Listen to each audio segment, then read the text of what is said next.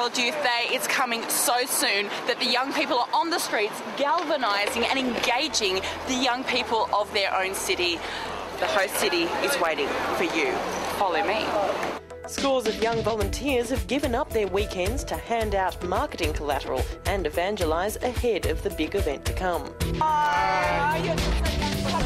There's so much interest, they're pumped, they're excited, they're like, give me this, give me that, what's going on, explain to us what's happening. So it's been the best day ever.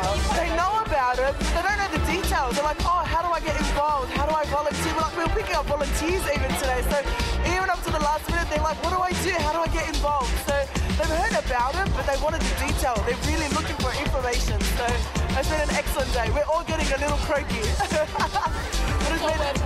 It is all worthwhile. It's been fantastic. So, what do you think?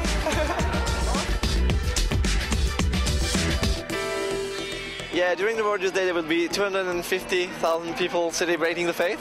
So you should come along because it will be the greatest party ever. And I've come from France basically to attend the event, and because I attended the one in Cologne, it was just awesome, so you should come along. We're about getting the people who may not have heard of it, or if they have heard of it, getting the information out there. It is going to be one of the best things to hit Sydney, and we're keen to make sure it works, and make sure it happens.